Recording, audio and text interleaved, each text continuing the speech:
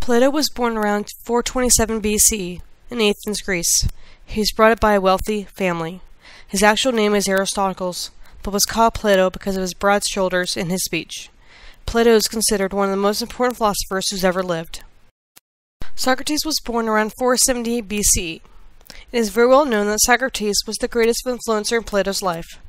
Plato was a student and follower of Socrates until 399 BC, when Socrates was condemned to drink a cup of hemlock which killed him.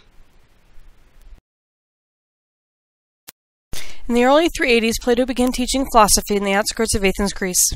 In 387, he founded the Academy in Athens, which was a school for people interested in philosophy and science research. Plato called the children at his academy children of the guardians. His academy in Athens had a very strict educational curriculum that consisted of 3 subjects: the liberal arts, physical education, and mathematics.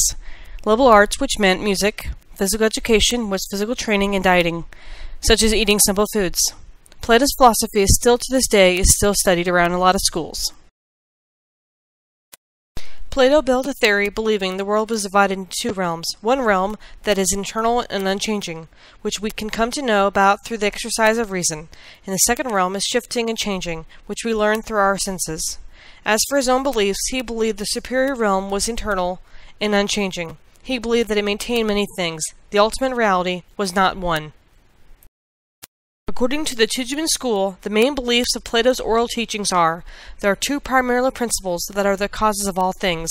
From these 2 principles come hierarchies of being, ideas in ideal numbers.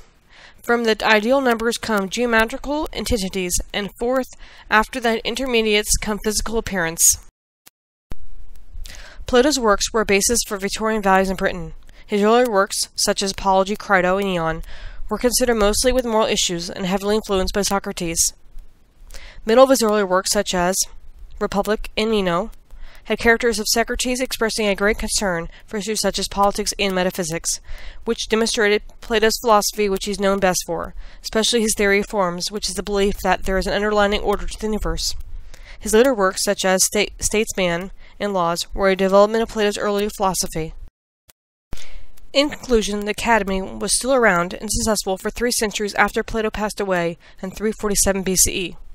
Plato is best known to college students for his allegory of the cave, which is in his Republic scripts and also in our ancient classical humanities textbook, Chapter 4, pages 105 through 107.